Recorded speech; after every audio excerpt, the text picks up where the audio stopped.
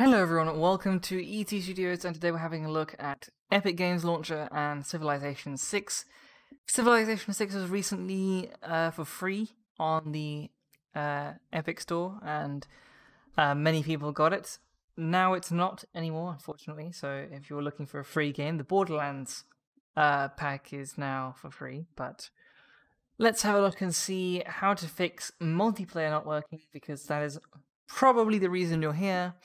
You launch the game. I'm going to give you a quick demonstration of what happens, and we're going to see if it's the same issue as you have.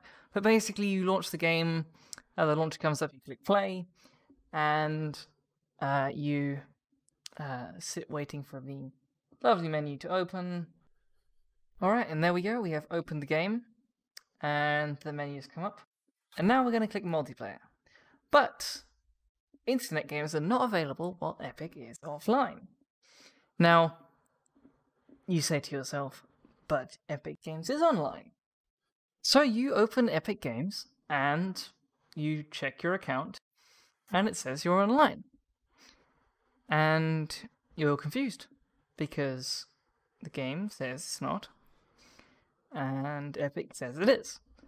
So you do what most sane people would do, and you decide to start the game, which makes perfect sense. And you're in Epic, you click launch, and it doesn't work again. So there is two ways of fixing this. One way is to restart your computer, which will work quite a lot of the time. But if it continues to not work if you restarted your computer, a very easy fix is to do this. So launch the game. So you launch the game again and you click play on the launcher. Now notice that Epic Games has closed itself. And that's fine in most games, but for some reason, Civ 6 doesn't approve. So now that the game is opened, just click on it. You won't see it right now because it's on a different monitor. I'll show you it now. And now you have to, before you click play,